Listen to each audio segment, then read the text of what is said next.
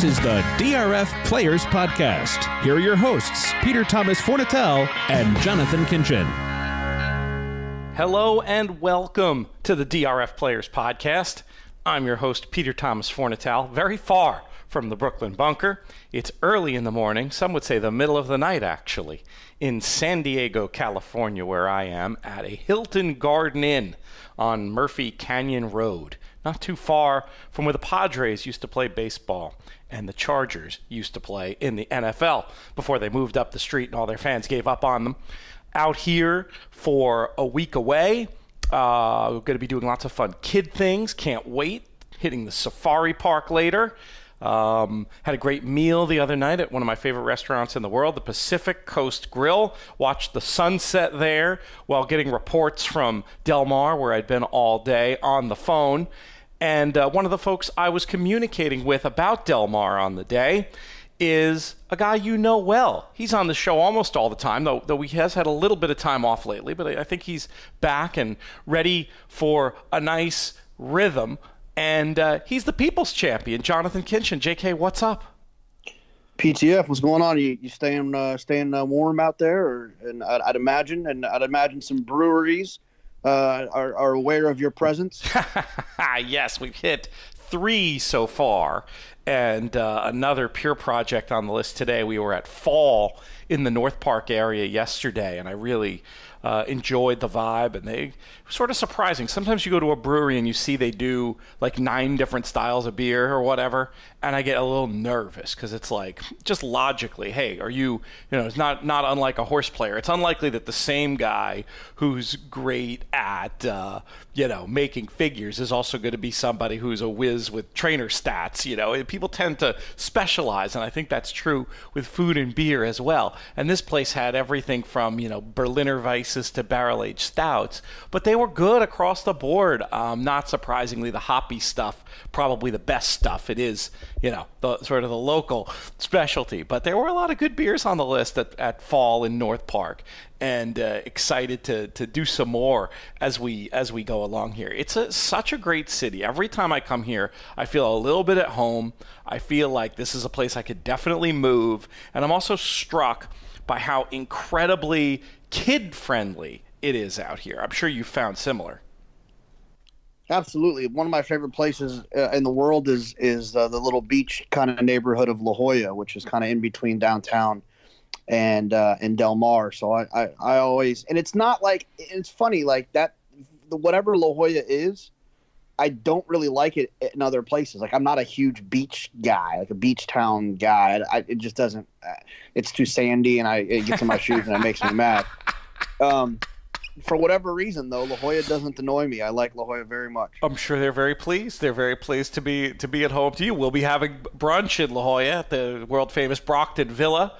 Hopefully, with the cool air, we won't have any seal fragrance, and we can sit out on the deck. Can always sit inside when the seals are out in full bloom. Hey, I forgot a little bit of housekeeping at the top of the show, JK. This is show 386, the Tuesday, November 20th edition. We're actually recording part of the show today, for once, it seems, on the day when the show's going to be going live. We've had, between both of our crazy travel schedules, things have been a little bit different lately, and that's no exception today. And the second half of the show, remember last week we had the appearance with Pat Cummings. We had a lot of people say nice things about it. Thank you all for that. But we didn't get to talk to Pat about the other thing we wanted to. So the second half of today's show is going to be me chatting with Pat about the new white paper from the Thoroughbred Ideas Foundation about interference rules. Now, you got to listen to this with Pat if you haven't already, JK.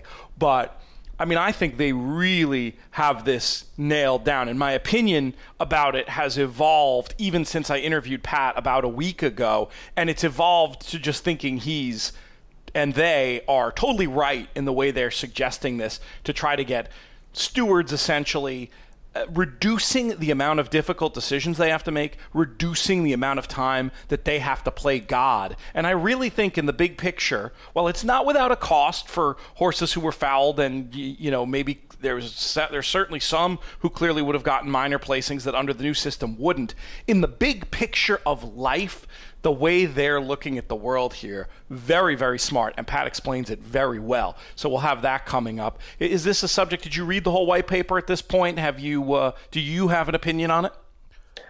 I do think that, I think that both, two things can come from this. A, consistency, which I think is something that we've all kind of hoped for when it comes to these decisions. Just a more consistent set of rules and a more consistent way of adjudicating those situations. So that obviously is one part of it. The other thing is just reducing it. Getting, like you said, getting the steward's hands out of the cookie jar a little bit, and kind of the least that we can have them involved, the better, and better for the betters. So. No, I'm definitely on board. I actually did the little survey that I don't think it came out I don't know if they released a survey or if someone else did it secondarily. It was somebody else, and it was as an editor and as a critical thinker and somebody who, as a marketer, I didn't like the survey, man. I thought it has the potential to do more harm than good because I just don't think it teed up the issues in an editorially cohesive way. It was the kind of thing where, and I'll say this out there to industry people listening, I'll do free consulting for important issues, and that was one where I think my services could have been used. I actually, now that you mention it, I kind of see where you're coming from. It wasn't the easiest of things, but I just thought that the basic idea of giving your opinion based on seeing the tape, I thought that was Yes. interesting. I was watching it with another horse player, and we even disagreed at times on certain situations. But I think the problem with that is, and what they, like, maybe to your point, what they could have gotten across a little bit better is, don't vote based on what you think would happen. Correct. Like tomorrow at Aqueduct or Del Mar, on what should happen is how you were supposed to vote on that. So I think that's where it was a little bit confusing because that wasn't really clear. Yeah. The thing that I like the most about it is the reduction of the difficulty of the job. I'll be honest, really reading through the rules of Category 1 and Category 2 for the first time, I'll admit, as someone who's, like all horse players, have bashed stewards from time to time, but I had sympathy for them about just how difficult the job is under the current system. And when you see that there's this alternative, and oh, by the way, it works everywhere else in the world, and so I think that will limit, I mentioned to Pat when we talked about it the first time, as you'll hear later in the show, a little bit of fear about the law of unintended consequences. But the fact that this has been battle-tested throughout the world, except for North America, without bad results, with better results. Anyway, we'll let Pat talk all about it. If we kind of started at the end here. And we really go in and talk about this from soup to nuts. So enjoy that interview, hopefully. Pat, always a pleasure to have on the show. Been really cool to have a bunch of him lately. And we just have a few more minutes, JK, today to yap, maybe talk about some questions. I had a lot of fun hanging with Frank Scattoni on Sunday at Del Mar. I did his little seminar. We had, I haven't checked yet, but he said he was very impressed with the amount of people who watched live. And so I, of course, got competitive and was like, all right, well, what's the most amount of views you've gotten? And he said, 1,200 or whatever it was.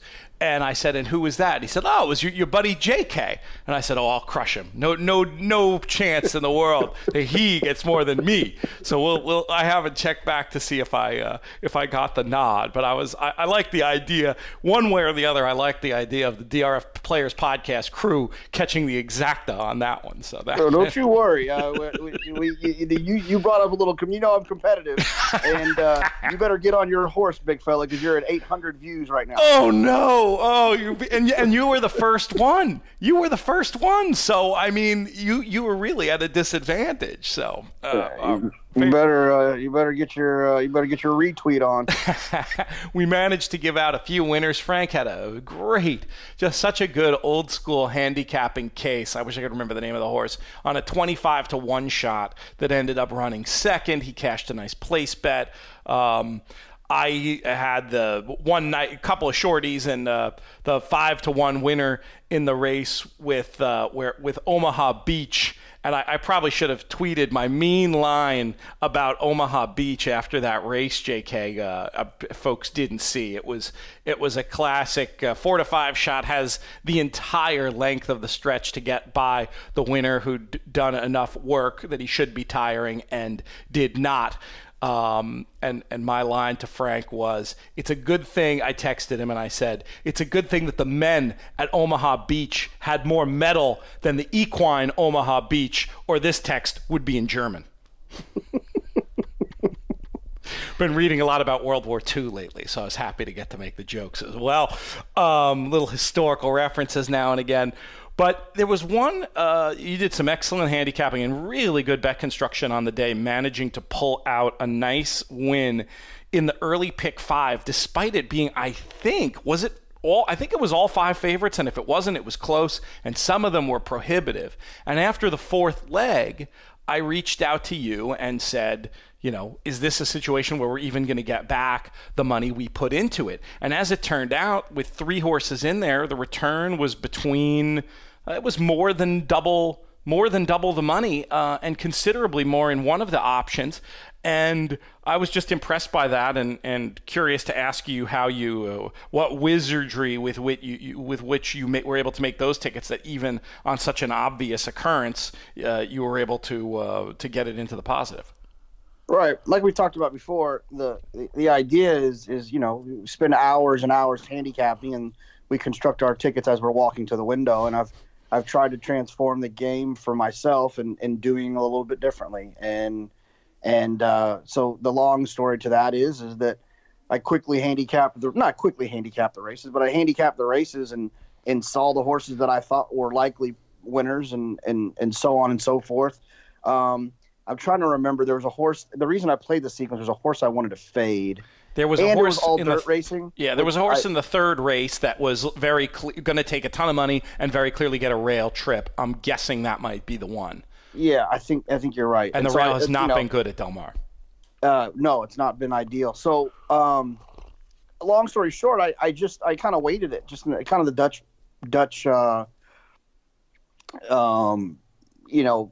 formula that we've kind of, not the formula, like the Dutch mindset, where essentially the more likely the combination, the more I have it. So, I think we had the favorite for like a $40 pick 4, which helped us pick 5, helped us make some money there. So yeah. all it was just, taking some time and laying out some different combinations to make sure that we had more money on the things that I thought were more likely to happen. We didn't get a chance I almost said Saratoga, at Louisville when we did the Equestricon betting construction panel to talk fully enough about the Dutch tool. And Papo Morales was on there, who is a guy, Google him, not in the business of mentioning DRF's competitors too. I can't be handing out the plugs too willy-nilly, or you won't hear me again on here. But if you Google Papo, you'll figure out where he works. And he's helped develop a tool that does some of this Dutching for you. And you could certainly look at what that tool throws up and bet them in your DRF bets account too. It's not only something that can be used with the home ADW where Papo works. But the other guys on the panel were a little skeptical about the validity of Dutching, this idea of betting combinations to yield the same amount. In other words, I'll just use a simple example. You're talking about a double, and you like 2 horses in the first leg and 2 horses in the second leg, and one is a long shot and one is a favorite. And the idea basically being you want to bet it, so you're going to have obviously much more favorite to yield the same amount if you get one of the long shot in one leg with favorite combinations in the others. And you'll even have a similar return if it goes long shot to long shot, maybe just a small denomination on the 2 long shot combinations. And I think a lot of people intuitively think, well, you're supposed to have more if it's long shot to long shot, because that's going to be where the value is. And the answer is maybe. You know, it depends a lot on the specifics. But what I really like about the Dutching concept is that you can take a wager like a double, like an exacta, like a pick 3 or pick 4, even if you want to get really creative and do some of your own math. And you can know, or at least have some idea, not precise, but you can know with some degree of certainty what the whole bet pays as if it was an odd in the win pool. In other words, I'm making these many combinations in my double, but if I hit, it's going to come back at least 3 to 1. And I think there's some value in that. And part of it has to do with what you were saying a minute ago, JK, that at that point it almost becomes, if you can use so many horses and construct intelligent tickets in that way, that it almost becomes a case of who are you beating? And if I can know that I'm going to get 3 to 1 and I'm fading, a favorite I don't like in each leg, and it's mean to say, but I've heard gamblers use the expression throwing out the trash, tossing the rags, not playing whatever, however you want to say it. Taking the chaotic elements that you really just think have no chance, you don't have those, and you're fading a couple of horses, and you can see the exact return that will get, and then you can make a decision intelligently, well, okay, that return is worth that risk, or it's not. And that extra amount of certainty you can get when wading into these pools, I just think it's something that leads to a lot better decisions. And it's just been a point that's been kicking around my head that I wish I'd made at that panel that I just kicked out now. I as someone who I know does this a lot, I assume you think of it somewhere somewhat similarly. Do you have anything to piggyback onto that or correct?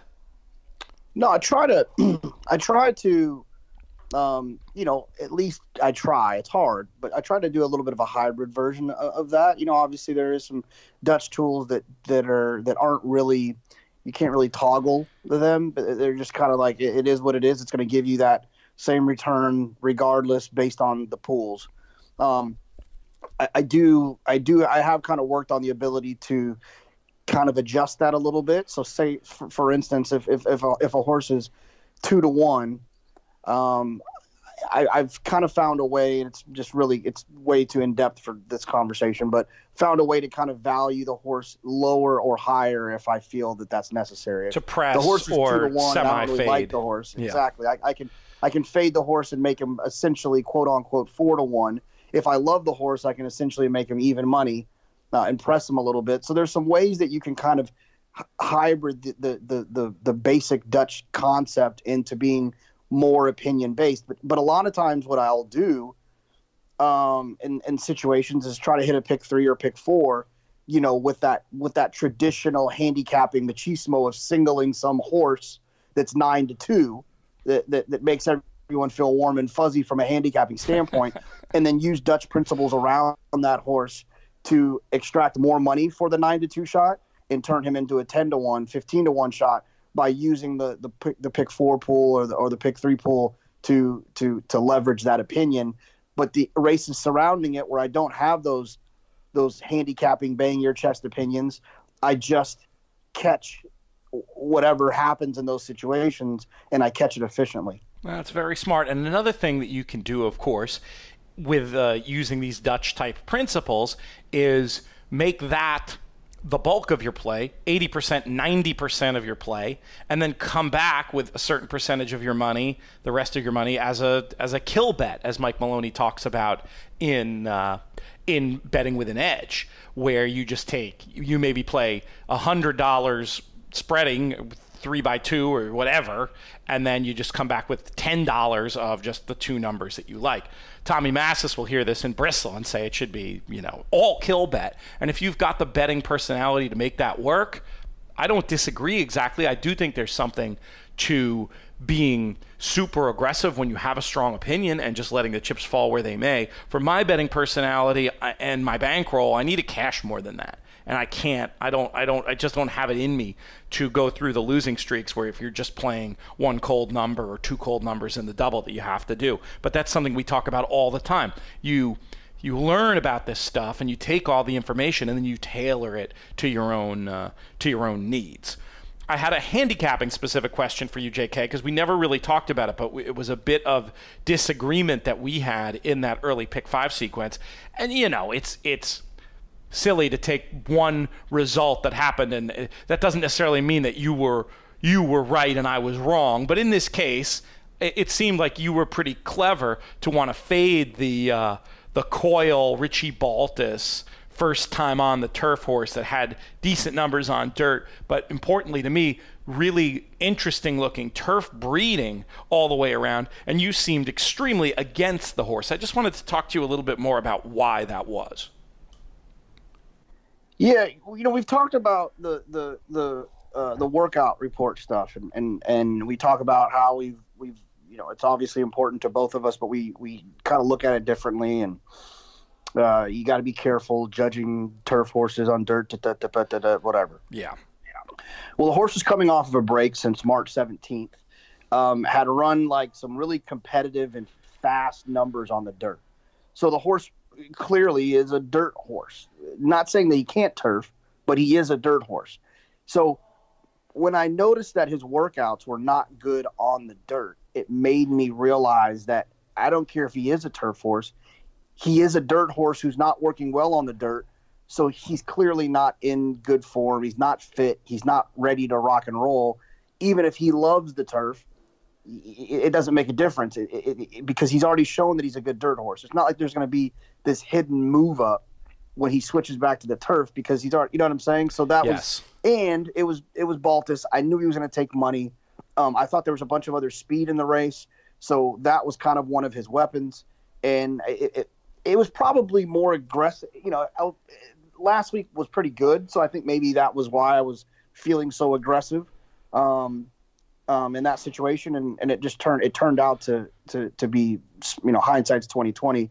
But the horse wasn't really bad either. He was 5-1. I expected him to be much shorter than that. Let me ask you this. You said the recent workouts on dirt were not good. And when you say they weren't good relative to his body of work. In other words, he'd had good dirt works when his form was good. Then the workout pattern changed, and that made you think maybe they're just trying something here since he hasn't been working well on the dirt. Is that what you're saying? Right. I mean, it was that, but it was more of the idea that, I'm trying to identify if he's going to run well today. And his last work, one of the lines was a bit flat in final drill when coming home on the wrong lead. Yeah. That was on the dirt. That sounds off form.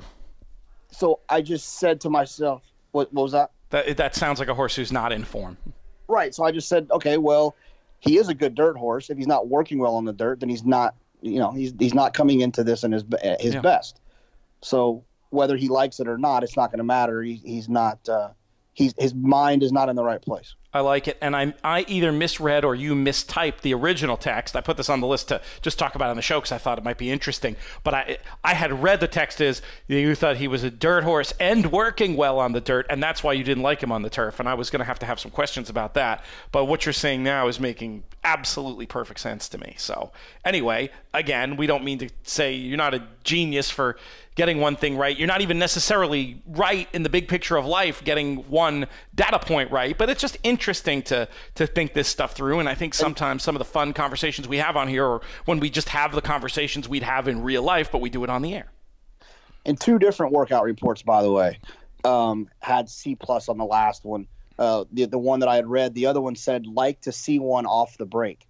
Oh, that's interesting. Interesting. It was just, there was a lot of suggestions that we weren't going to see the best from that one. And there you go. That's such especially in California, an example of how the market is affected by the workout reports. I think you're right. This is a horse that, without that information out there, is going to be 3-1 probably, or at least 7-2.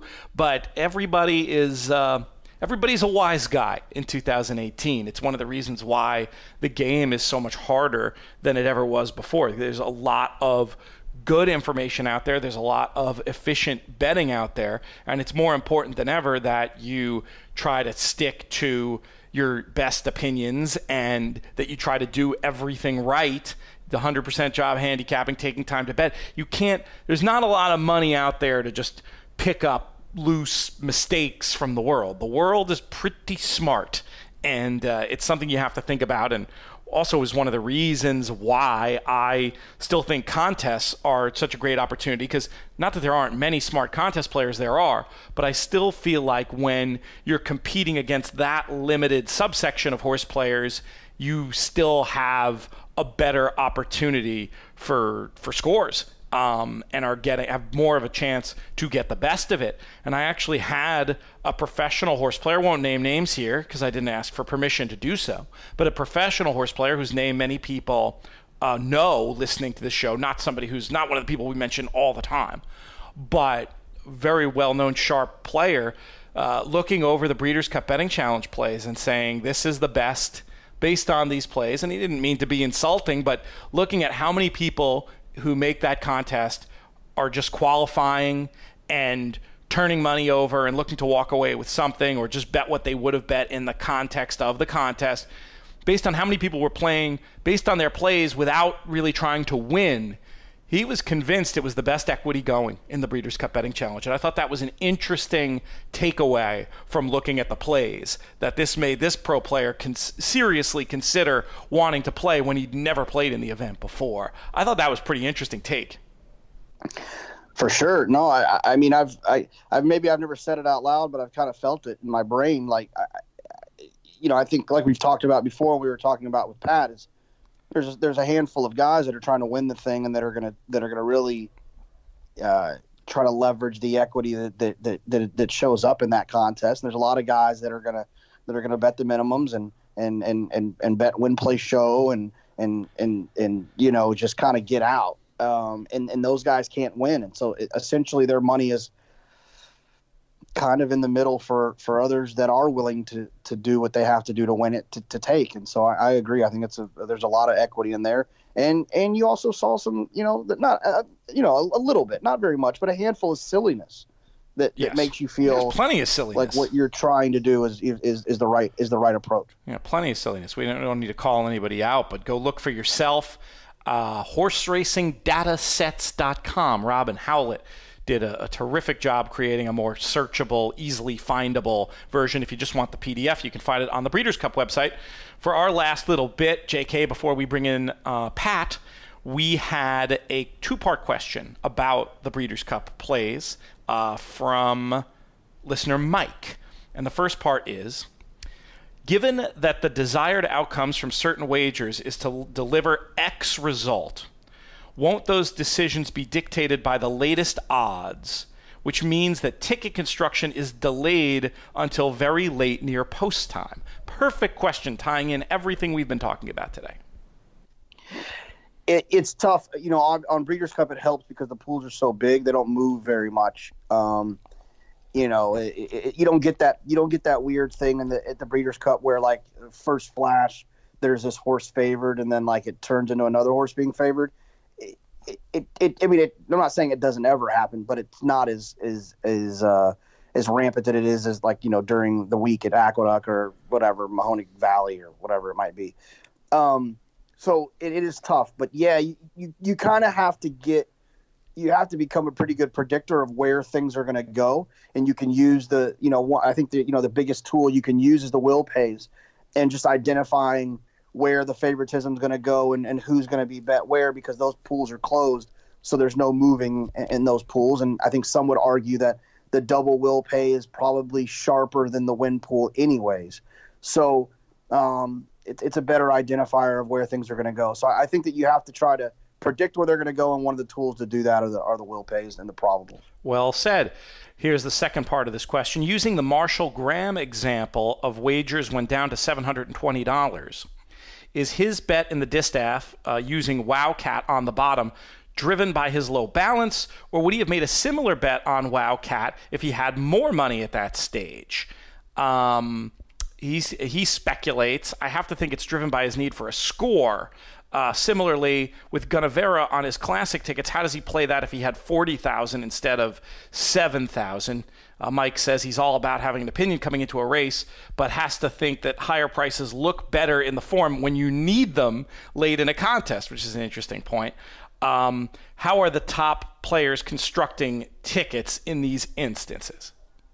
Well, I don't necessarily want to speak for Marshall, but Marshall was always going to key Gunnevera. So I guess I'm sure in his pocket in real life, he keyed Gunnevera. I would imagine in his pocket, he also played Wildcat underneath. I think that the way you express your opinion in a contest setting does adjust based on your goal, what you're trying to accomplish in the contest, and where the leaderboard is. And so, in that situation, the way that Marshall hit the distaff and then went on to hit the Classic, I'd have to say that he's a smart enough guy that what his bankroll was and where his goal was and what the leaderboard was at did influence the decisions that he made and how he bet the races.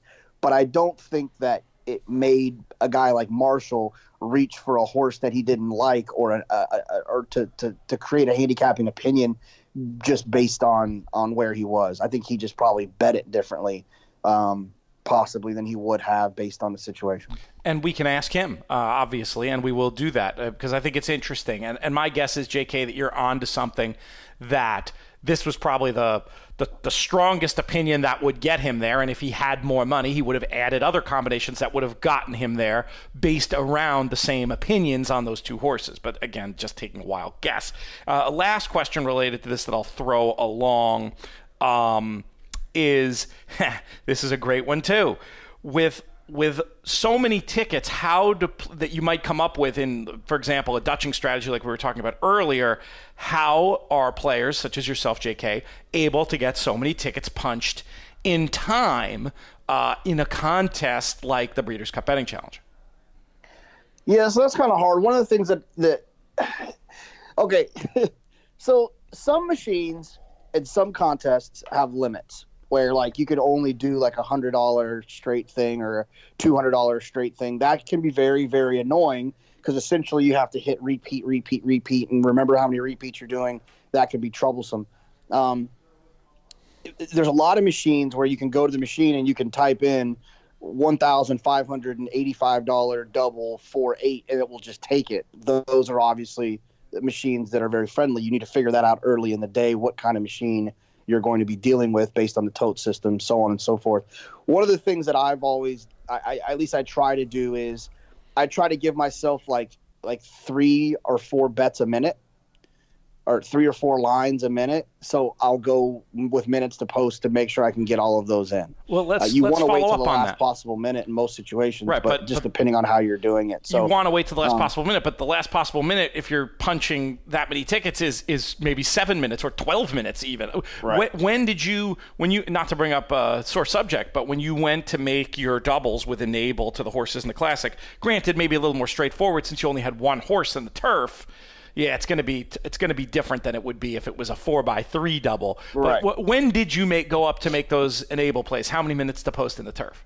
Well, one of the things I did there was, this was a lesson I learned at Del Mar with when I made the real big double on Roadster to Unique Bella, was that if you're going to make a large wager, it's sometimes better to do it early, so that you can make other combinations more attractive so that people play them. And you want to give them more time to see that. So if you load up on a combination, then it makes the other ones more attractive. Now, it was Breeders' Cup, so I'm not 100% sure it would have mattered. But immediately after the distaff, you put that one or maybe in. about 10 minutes after the distaff, it's a really, really long lead up until the turf. I bet $5,000 double Enable to my 4 horses like early, because I knew that I was going to bet at least 5,000 on each of them, and then I waited until it got closer, probably like 4 minutes to post, I think is when I did it. It was only 4 that I had to punch in, and then I popped in the rest of them with the difference minus the 5,000 of where I wanted to be on them, and popped those in at the last minute as I could, because there's nothing worse than a late shift and you just being in a bad position. But when you're only using one horse on one side, you don't have to nearly do it as often. But for a more complicated the Keelan contest, I've played doubles where I'm 6x6 or something. So there's 36 lines you got to play. How much time would you leave for that? Yeah, how much time would you leave, just for example? if it was like 30, like yeah, that, for 36, 6x6, when are you going up there? How many minutes to post?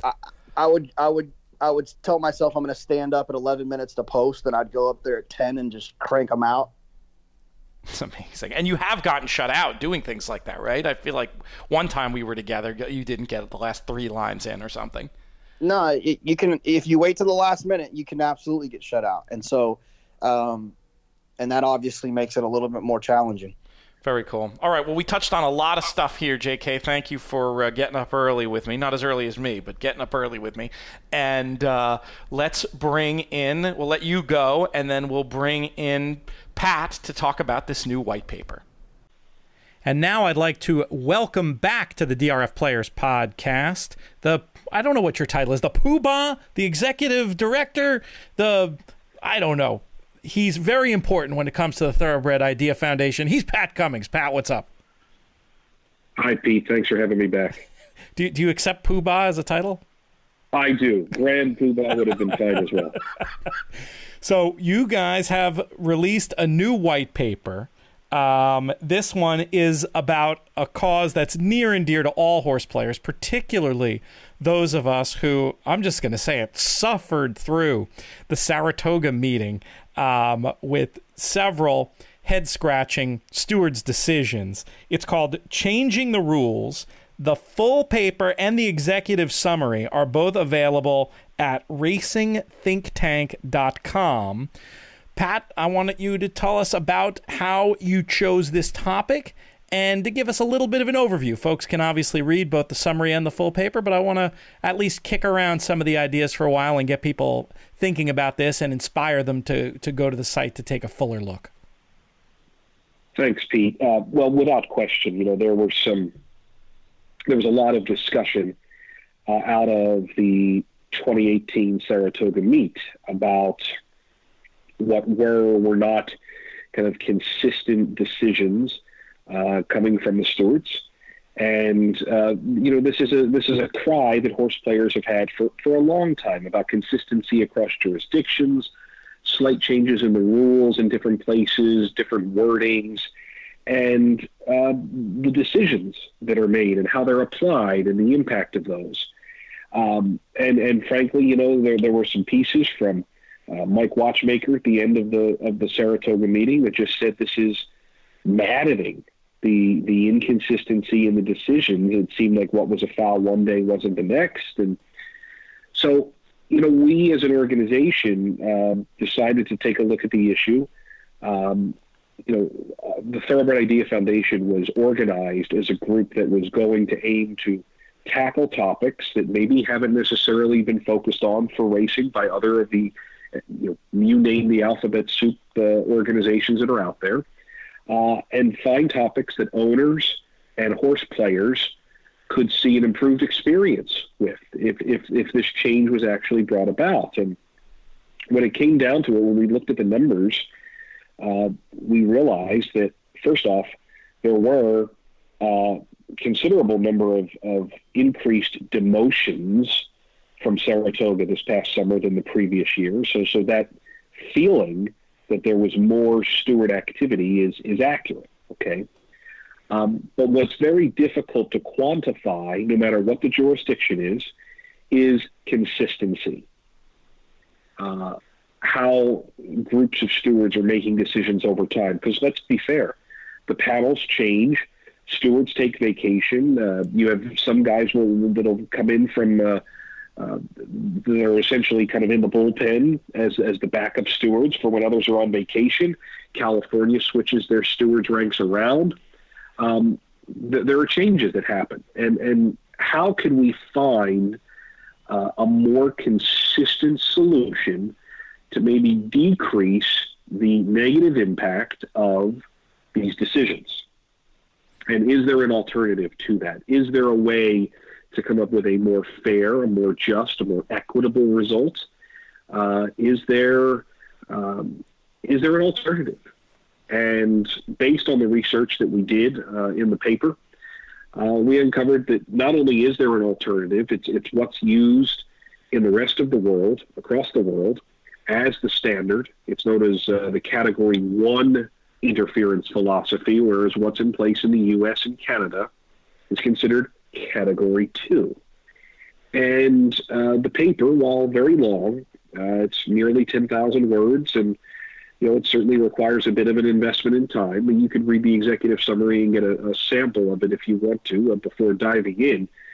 I think it very clearly outlines that racing on this continent and the experience for owners and gamblers would be improved with a much more consistent set of rules where people know what is or is not a foul, for which a horse can be demoted, and that more people, on balance, would be benefited by Category 1 rules philosophy as opposed to what we have in place right now.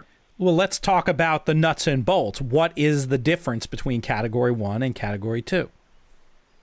So what we have right now, Pete, is a situation in Category 2 where if you are the interfering horse, you are placed behind the horse that suffered the interference without any regard for what the actual end result of the race may have been. Okay, so we look at a variety of examples within this paper. I'll take a very extreme example. There was a race at Woodbine in September, a 2-year-old maiden special. A horse by the name of She Calls It goes on and she wins by over 6 lengths.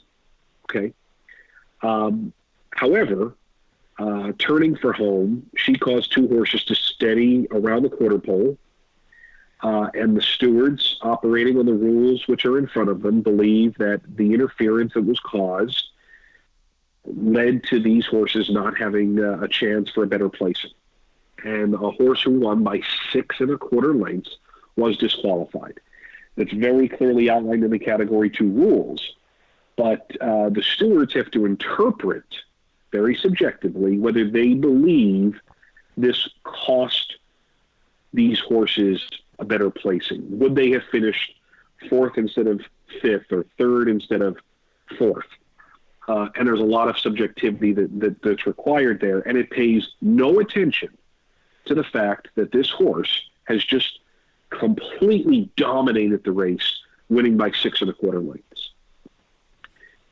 In this case, the horse is disqualified, or rather demoted from 1st and was placed 5th.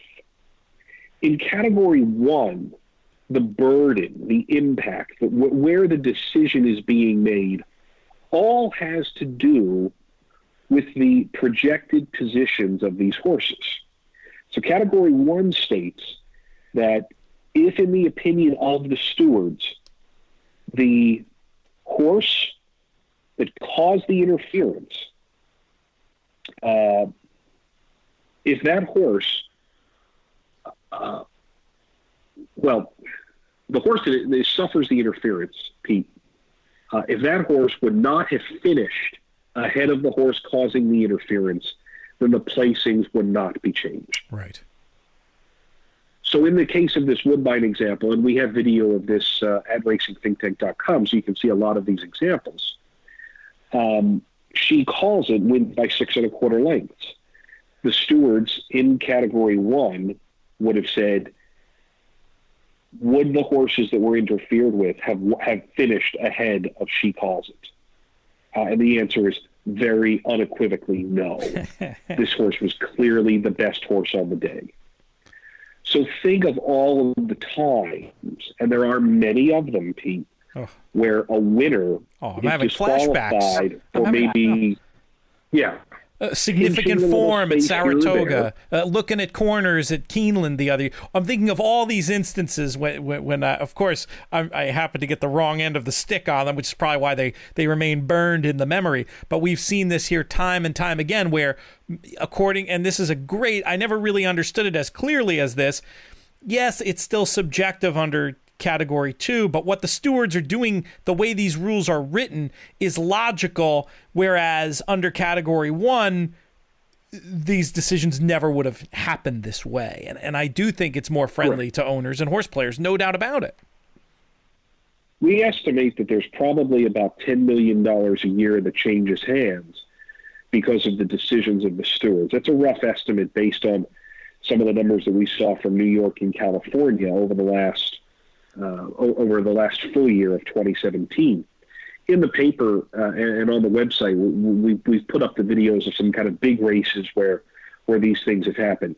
The 2015 Beverly D at Arlington was a very logical example. Secret Gesture wins the race by a length and a quarter, cost some interference to Stephanie's Kitten, who had to steady, and What's the Chances comes on the outside and just grabs second away from Stephanie's Kitten.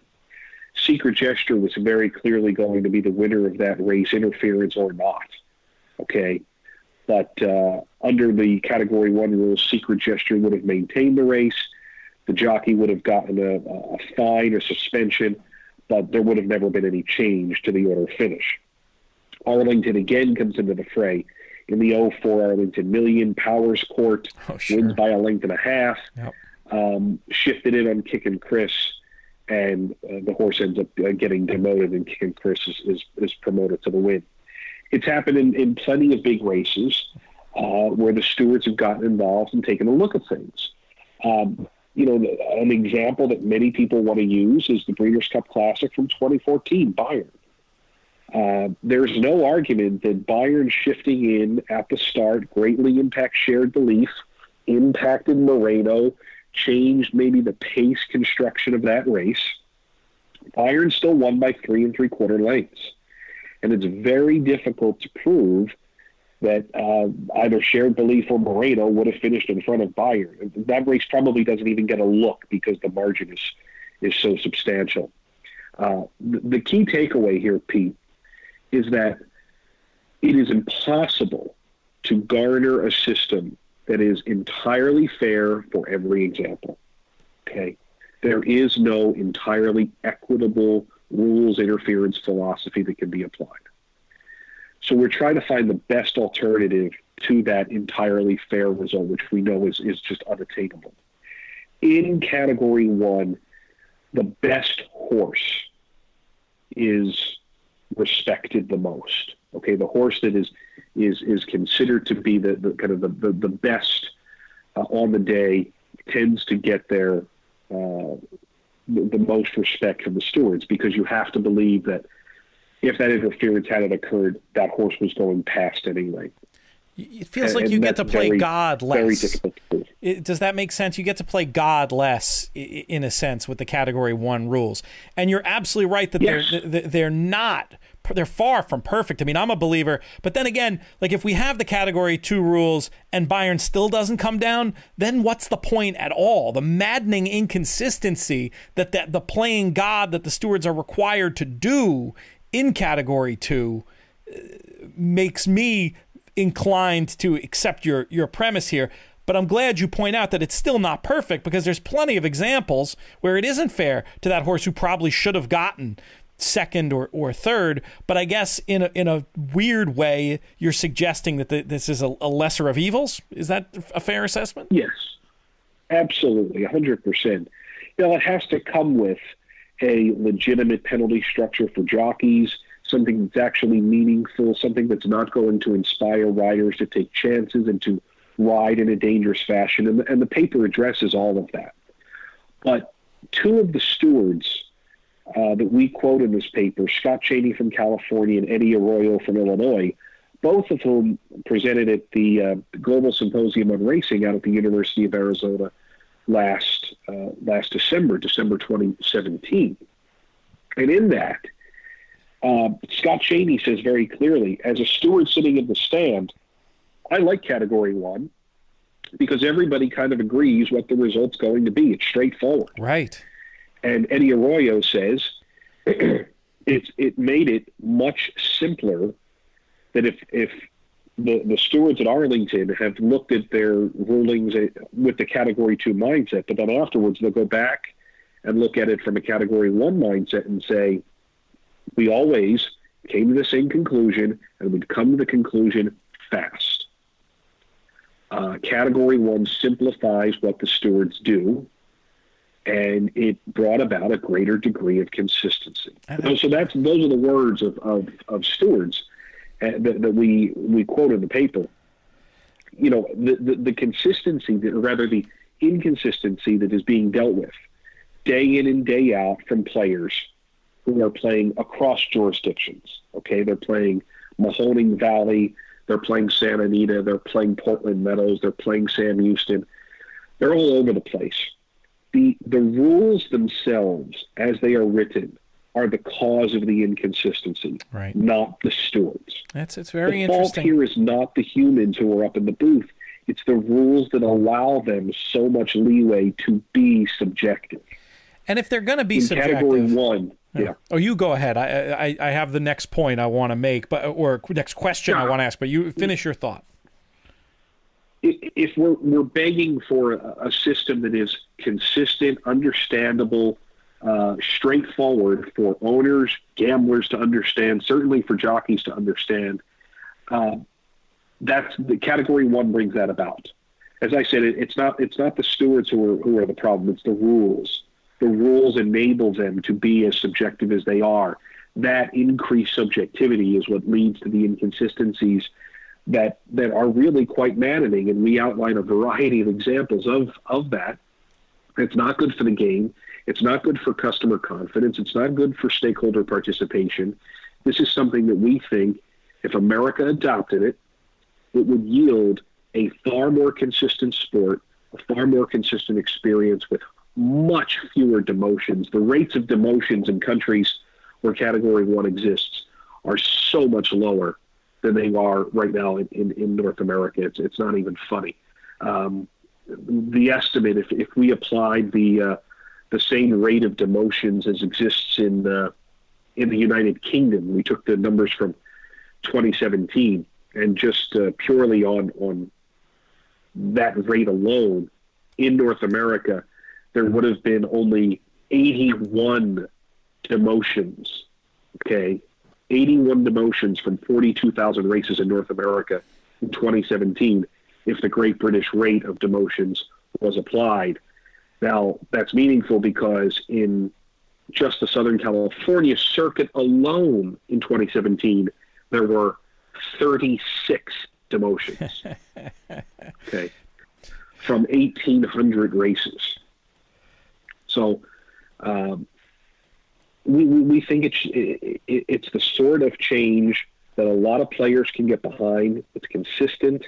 It's very friendly to the best horse, and it yields a far more consistent experience for customers.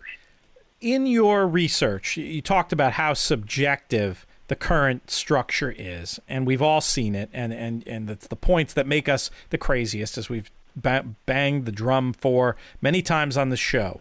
The inconsistency and the lack of communication about them.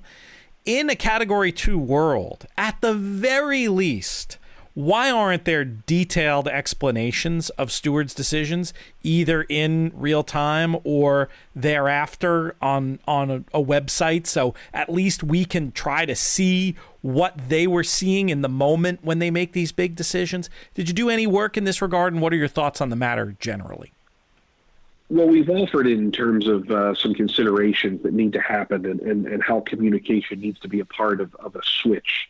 And it really does come down to a respect for the customers of the sport. I personally think that part of the problem is that stewards too often are just kind of upstairs and out of the limelight, and they're just kind of in their room and they're focused on doing their work, and they don't really have to interact much. But we've seen cases where in New York there will be a reading of some sort of script about what the decision was. At Keeneland and in Kentucky, that the stewards may post something to the Keeneland website soon after a race is ended with a brief explanation. And in New York, or rather in California, Trevor Denman or Michael Rona will be asked to give an explanation over the public address system. That's all well and helpful to some degree. Okay, so we're not against that at all here, Pete. The problem is when there is so much subjectivity, any explanation for the current rules could almost always be combated by a slightly different opinion. Sure. Okay. In Category 1, the only degree of subjectivity is to guess whether, had the interference not occurred, the horse that suffered the interference was going to finish in front of the interfering horse. That decision, as opposed to a better placing in Category 2, finishing in front of the horse that interfered with it, it's much easier to picture that. Yeah.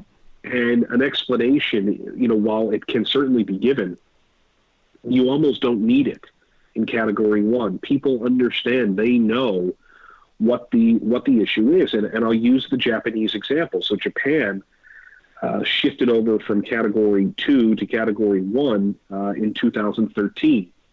And in the paper, we quote one of the Japan Racing Association stewards who was instrumental in the process and the communication of this. And he said the JRA would often get frequent number of calls and complaints to their customer service division based on the decisions of the stewards. And he said after a few months, when we switched from Category 2 to Category 1, basically the number of calls went away. Customers stopped complaining because they understood what the burden was to warrant a demotion or not. And it's funny, these remarks were made in Arizona at that symposium in 2017. The gentleman is at Sushi Koya, and Mr. Koya goes on to basically say, they just started complaining about other things, bad customer service, the tellers weren't doing things correctly, but they just stopped complaining about the stewards. That's pretty funny. And he said it was really a remarkable impact to see that had kind of gone away.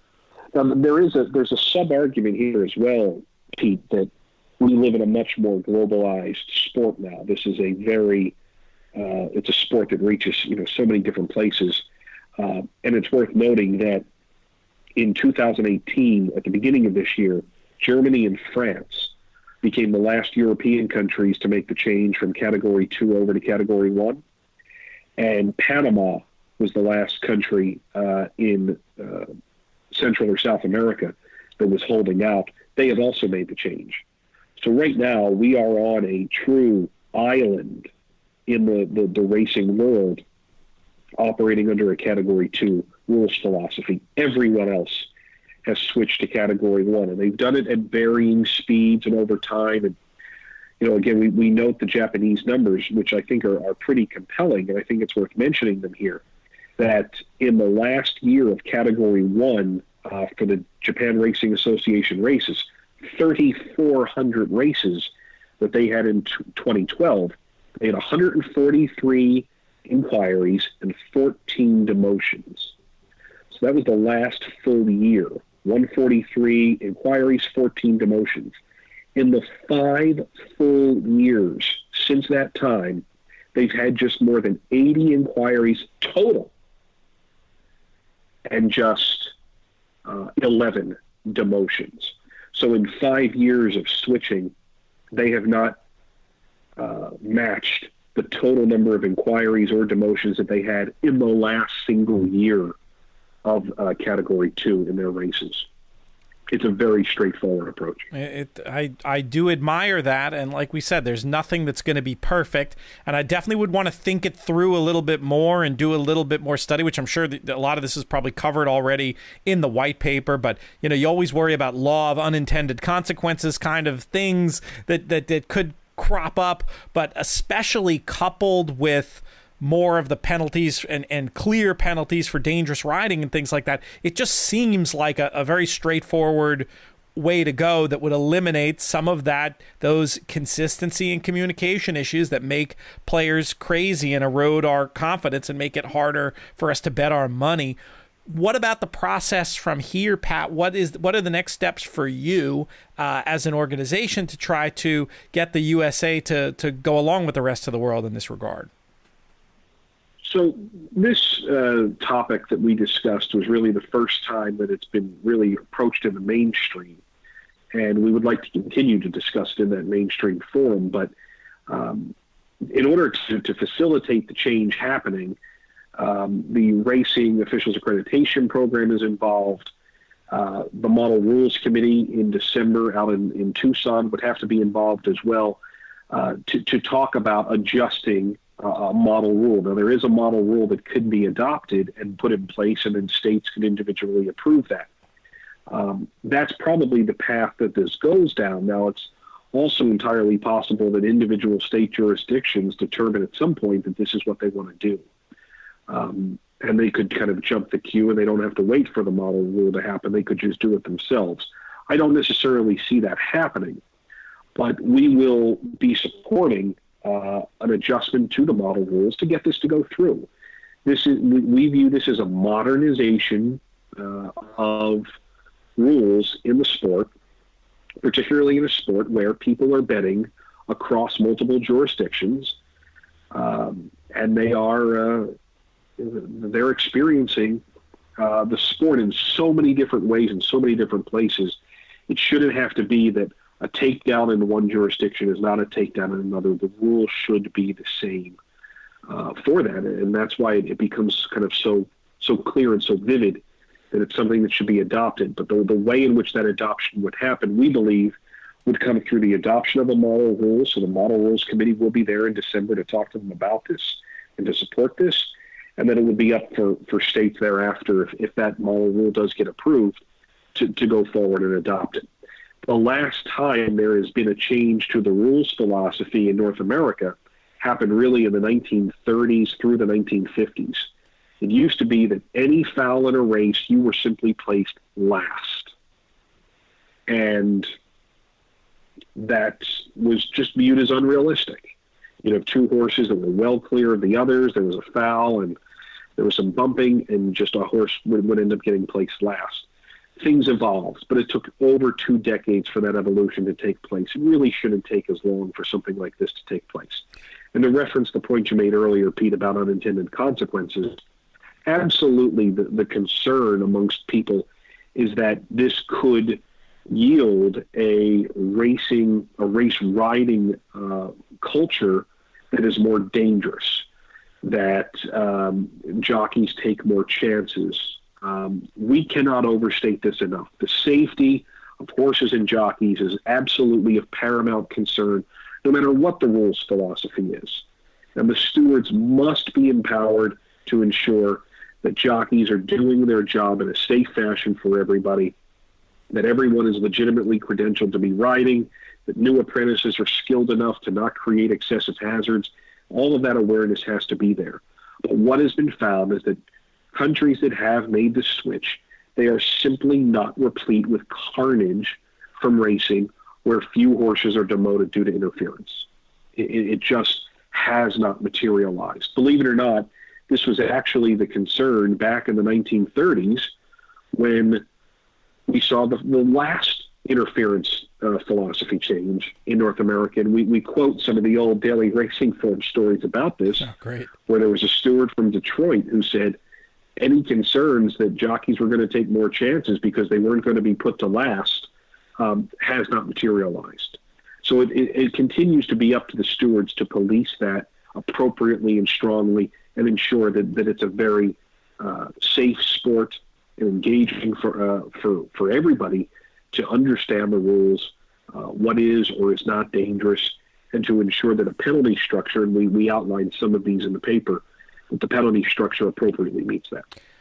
It's been suggested before that perhaps some sort of centralized authority making the subjective Category 2 type decisions as opposed to having stewards at each track might improve the consistency, etc. Putting aside the impracticality of that under racing's current structure, do you think the switch to Category 1 obviates the need for any sort of centralized ruling authority? 100%. The number of reviewed incidents would decline so much so that a central body would probably have about 1 or 2 incidents to review per day, as opposed to where they are right now, which would be significantly higher. But we also, though, identify, Pete, that we think the comparison is faulty, okay? That the concept of the central office in racing, using the infrastructure comparison to, say, basketball or baseball or football, is just not the same, okay? Those centralized replay structures in other sports rely on the officials making a live time, real speed call, and the replay center is then asked to verify whether that call was accurate or not. In the confines of a live officiated event, that central structure makes sense. But in horse racing, any adjudication of the race is happening after the race, entirely with the benefit of slow motion and replay. Stewards aren't making a live call. Right. So what that would essentially be doing is then saying that the professional sport would have a centralized body making every call. Balls and strikes would be called. Incomplete passes would be called. Everything would be called by the central office. So that's why we think the comparison's a little faulty there. Makes sense. Ignoring, like you said, all of the other considerations. All right, Pat Cummings of the Thoroughbred Idea Foundation. The paper is called Changing the Rules. You can find it at racingthinktank.com. Pat, thanks for your time today. Thanks so much, Pete. And that's going to do it for this episode of the DRF Players Podcast. Thank you, JK. Thank you, Pat Cummings. Thanks most of all to all of you for listening.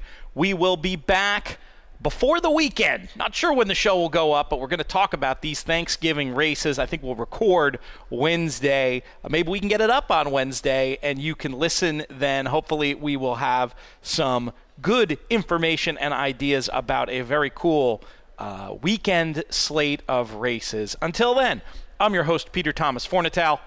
May you win all your photos.